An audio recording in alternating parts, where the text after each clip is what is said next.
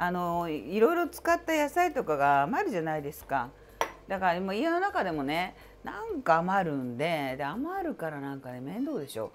だからいつもこう始末するのに、しかも子供たち、うちはちょっとなんか定期的に野菜を取ってるんで、割と食べない野菜も来たりするんですよ、子供たちが。でそれなんとかしようかなと思った時に思いついたのが野菜のね野菜をドロドロにするっていうことで、これ例えばこういうのね余るんで、こう余って面倒くさいでしょ。だから割と小さめにねカットして、全然何にもないお水のねカレーなのでお鍋に入れます。この中に入れるでしょ。で子供たちなんかねこういうの食べさせたいじゃないですか。この小松菜なんですけど、食べないんですよ。だからあれでも食べさせたいのでちょっとねこの根元はちょっとさすがになんていうかゴミがついてたりするでしょ。だからねそれちょっとしないんですけど、でこう食べさせたいなとかって今は食べるんですけどね、食べない時は食べないんで食べさせたいなとか思う時にはこれちょっとね小さめ割と切って、家の中でねしなしなの小松菜でいいんですよ。とにかくもうこれ捨てると直前だわみたいなのでいいんですよ。でこれをまたねこう鍋に入れるんですよ。そしてなんか例えばいろいろと使ったねこのなんていうのレタスも残るじゃないですか。でちょっとこういう色とかついたりするでしょ。これはさすがに捨てますけど、こういうのねもうねレタスも残ったなと思ったらレタスもちぎってね入れるんですよこの中に。でもこんなのもねもうほとんど腐ってなかったら全然 OK で、ねもうちょっとしなびてるなっていうのも全然 OK で、これもねちょっと入れるんですよこの中に。こうしてでキャベツはねこの前使ったキャベツがねちょっとあるんですけど、そういう外葉なんかやっぱり使いたいけどなんかめんどくさいでしょ。だからなんか食べられないでしょ。レタスの外葉とかあるのをこれもねなんかぐじゃぐじゃにこう入れるんですよ。でねこれもねこれ今ちょっとこの外葉が硬くて食べられないのでちぎってね入れるんですよこの中に。でねなんか後始末できるんです。なんか捨てるのもったいないし、なんか湯がいてどうとかっていう人もいるけどなかなか難しいのでしないんです。で例えばなんかブロッコリーとかね苦手だったんであれですけど、例えばブロッコリーもね好きな人はねいろいろと食べますけど、嫌いだったりしたりとか、ちょっと固めの茎なんかもねはもったいないんでこうやってねもうこれ洗ってるんですよ。これねちょっと小さめに切ってこんな上手に料理してたらめんどくさいでしょ。だからねこれどれもねこの中に入れるんですよ。食べさせたい緑色は全部入れるっていう。でもブロッコリーもちょっとこんな余ったし食べなかったらもう一回湯がいて料理し損なったのも全然 OK なんです。入れるんですよ。この中にねこれも入れるんですよね。これも入れるとこれねちょっと入れるでしょ。で例えばね例えば大根なんかもこんなのもね、ちょっと余って、このくらいはねいるけどこれはいらないみたいな時には、皮もね皮も入れていいっていう人もいるんですけど、ちょっと私は基本的に皮はなんかちょっといまいちなんで皮は入れないんですけど、これこう切ってねでね、とりあえずちっちゃくするんですこうやって。でもこれもね入れるんですよこの中に。で入れてでこっちはねちょっとお水が足りないのでお水入れます。これでねちょっと入れてね煮ます。なんか主婦って料理もなんか今日これやるからって言ってこれを材料全部揃えてねそれも使い切ってまた明日違う料理するのにまた違う料理を材料揃えてねでするってことできないんですよね。そんなこともうやっぱりなんか今日して残ってちょこっと残ったのもまだ整理して明日しないといけないしもう腐るしね。そこらで次々と持続可能な料理の仕方しないとね、無駄が多いしもうストレスたまるんですよ。だからねもうそこら辺も考えてだからそれで考えたのが私がこの基本的にね野菜ドロドロカレーなんですけどね。で子供たち野菜食べないしなんかイラつくじゃないですか。だからねそれも食べさせるっていう。まあちょっと綺麗だったらこうキャベツの芯なんかも入れていいんですけどね、ちょっとこれも黒くなってるんでだからキャベツもなんか微妙な残り方するでしょ、しなっとなったりするでしょその時にはねとりあえず入れる。この中にこれでもこの中にね緑だ食べさせたいからって言ってピーマンはダメなんですよ。ピーマンはでね一番なんかねあれかなと思ったのは基本的にこのレンコンとかねうちの子ね今まで食べなかったんですね。だからレンコンは結構ね余ってたんですけど、レンコンも結構アクが強いんでもう皮剥かなくていいとかっていう人もいるけど、とりあえず剥くっていうね。でレンコンうちもよく余ってたりしてたんでレンコンはねレンコンも皮がすごいね節とか皮とかに栄養があるとか言うんですけど、なかなかちょっと色がね変なことなって不気味な色になるんでちょっと私はもうとりあえずね取ります。皮ごとはちょっと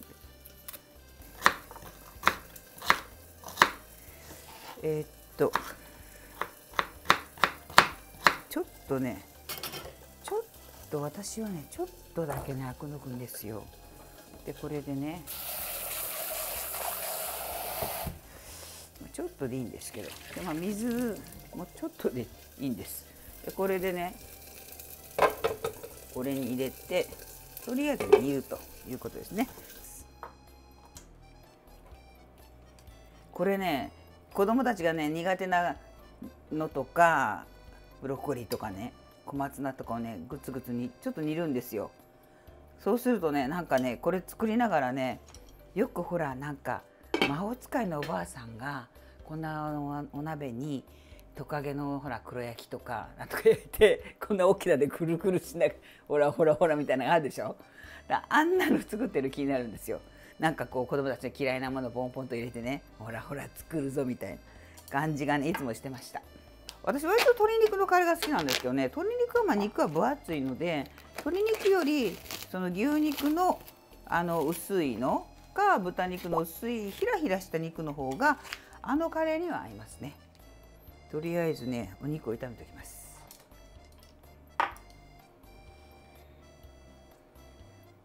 これもう全部入れておきますね。これオリーブオイルなんですけど、別に煮たら同じなんでいちいちまた洗ってするの面倒なんでこれだってそこら辺のを利用するっていうことですね。これがね意外とね煮えないんですよ。こっちが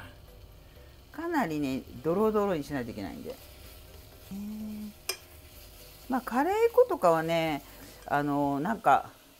いろいろ私もカレー粉使ってるんですけど、今日はねこれのねなんかこれゴールデンカレーの甘口なんですけど、これプラスなんかハウスとかなんかいろいろあるでしょう。あれなんか3種類ぐらいこう細かいのを入れたら意外と美味しいんですよね。でそれに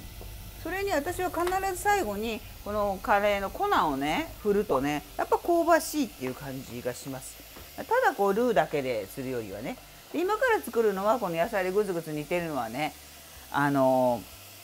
これをドロドロにするんですけど、それを使ったカレーの方が普通のなんかお水にじゃがいもとかね卵ネギとか入れてでルーを溶かしたねカレーよりね実ははるかに美味しいんですよ。でも気をつけないと緑色に近いカレーになるのでそこは気をつけないといけないんですけど、でも結構私ねこれやってました。カレーはただのお水に沸かしてねそのお肉とかじゃがいもとか入れてするよりはるかにコクが出るので野菜がね野菜のドロドロカレーはね結構子供たち喜んでたんですよ。でもつい最近ですけどもうドロドロカレー何だったみたいなことをねみんなで喋ってるのがね聞こえてきて、あれなんかねみたいなねえ今頃でそれでなんかいやでもあれ美味しかったでしょって言ったらでもなんか色が微妙な時もあったとか結構野菜食べさせようとしてる気持ちがバレてますね。バーミックスでね私ずっとこれなんかもう2、30年使ってるんですけど、ブイーンってするんですよ。で、それがね、すごく便利。これもなんか結構安くなってるんですよね。なんか買った時すごい高かったなと思ったんですけど、でもこれなんか結構愛用してて、これなしではできないですね。なんかこういうこのドロドロカレーはね。まあなんかミキサーでビューンってできますけど、ミキサーってなんか汚れるじゃないですか、中が。なんか洗うのがめんどくさいんで、だからこれでブイーンってやった方がお鍋の中でね、できる。全然 OK なんですよ。それはね、ちょっとおすすめですね。はい、これってブロッコリーに小松菜に、レタスの外葉でしょ。で、キャベツのなんか食べにくいところでしょ。あと真ん中残った野菜と、切り損なったなんか残った、玉ねぎでしょ。まあそんなんですね。でもこんなのこれピーマンは入れちゃダメ。でね、基本的には本当はナスとかも入れた方がいいんですよ。ナスのドロドロになったのと、レンコンのドロドロになったのって、まあレンコンってこうなんかほらこうおろしたりとかするとドロドロになるでしょ。なんか意外とねドロドロ系はね、ナスとねレンコン入れるのが意外とねおすすめなんですね。でじゃがいもとかでもいいし、あとさつまいもとかでもいいしね。まあ皮を入れてもいいとか言う人いるけど、ちょっと皮はちょっとなんかいくらブイーンとか言ってもね、消えなかったりしたらめんどくさいって、私は皮取ってるんですけどね。まあだからトマトも入れてもいいしね、トマトも入れてもいいし、まあ人参を入れてもいいしね、まあ、とりあえず煮たらいいんですよ。でそこら辺なんかここら辺の野菜をもう後始末するのにね、もうこれが一番便利なんです。イラつかなくていいんで、残った時どうしようって。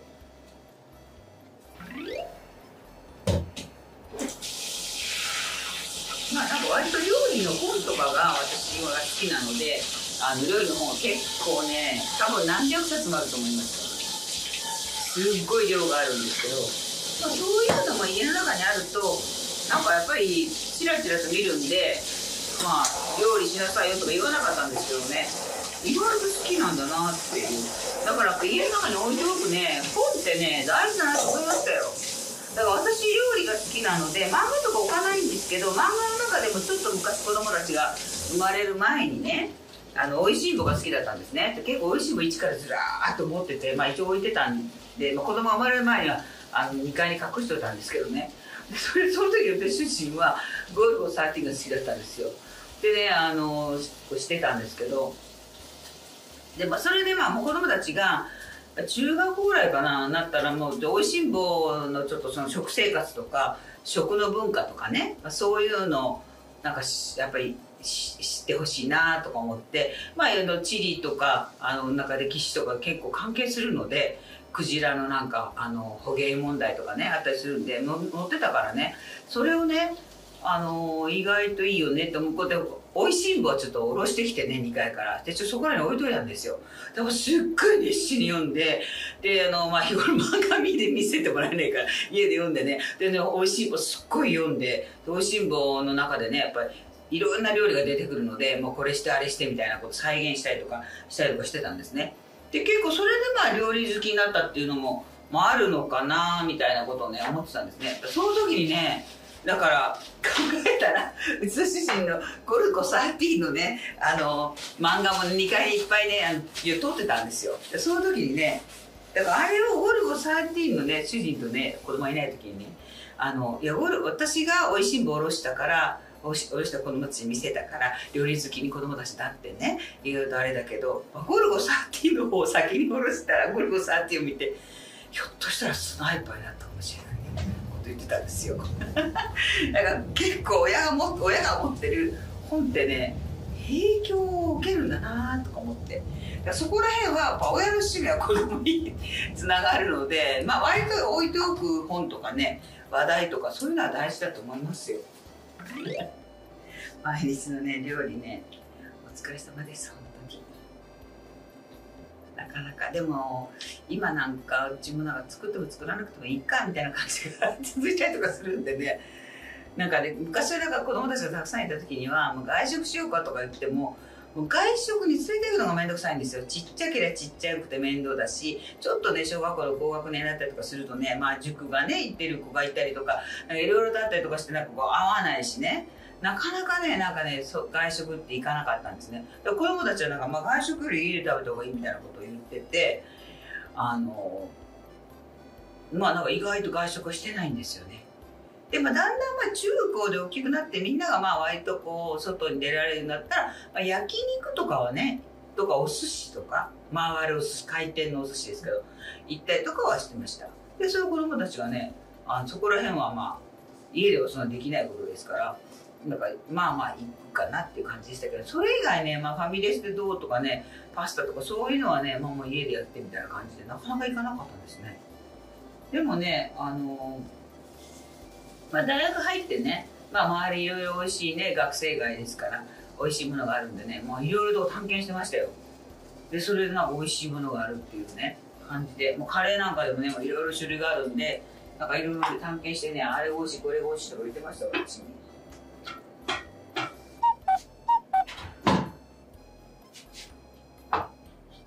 飛び散らないようにしなきゃいけないんですよ。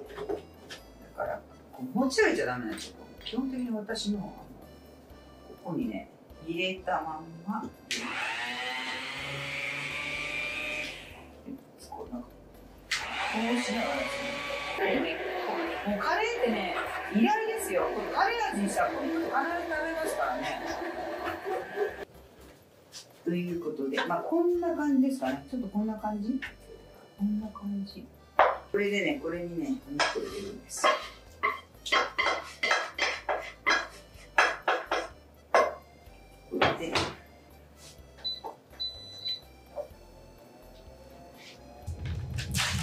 火はね、消した方がいいですか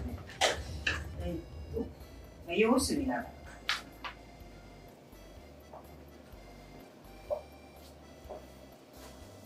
カレー粉ね。これをちょっとカレー粉をね、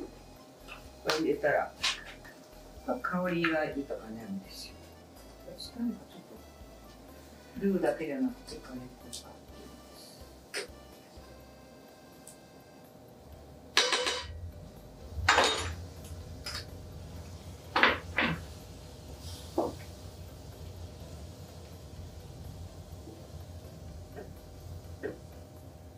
もうちょっとカレー粉ですね。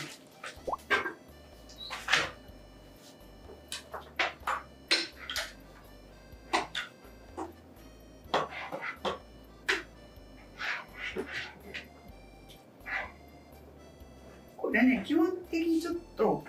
トマトとかちょっとケチャップ入れると美味しいんですよ。でこれと最近私ね凝ってるのは、このピーナッツバターをねなんか入れるとね意外と美味しいんですね。ちょっとね、ちょっとグッとしていいやつ、こんな感じ。ちょっとマージョラ作るカレーみたいになってました。味はなんかいい感じなんですね。これもうちょっとね、じっくりね、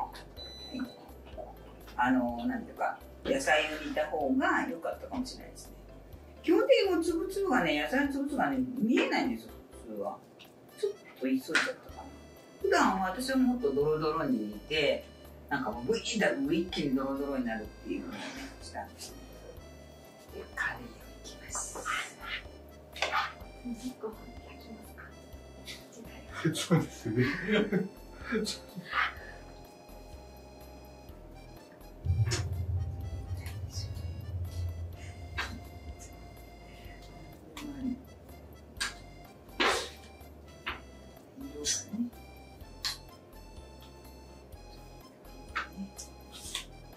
赤でしょ。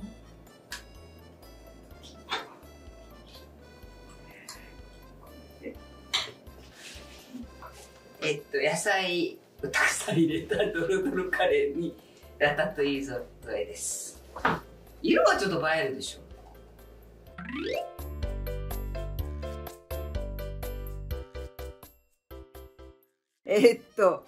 こんな感じでできました。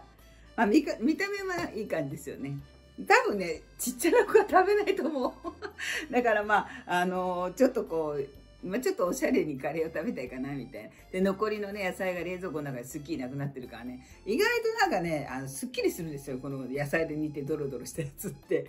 なんか捨てるのはもったいないし、レタスの外葉も結構捨てるじゃないですか。捨てるのもったいないしなみたいな。っていうようなことを考えてね、もうなんかしなしなのちょっとキャベツがなみたいなとかね、ナスがちょっとしなびてるとか、そういうのを全部集めてねドロドロしたりするとね、まあ、こういうのができるんですね。でまあ意外とあれなんですよ、健康的だなっていう味がしますから、ぜひ皆さんやってみてください。そうですね、ちょっといただきますね。はい、いただきます。はい。うん。まあまあじゃないですか。担当者の方も忙しくてお腹空いてるからよかった食べてくれるかな。美味しいです。美味しいですか？よかったです。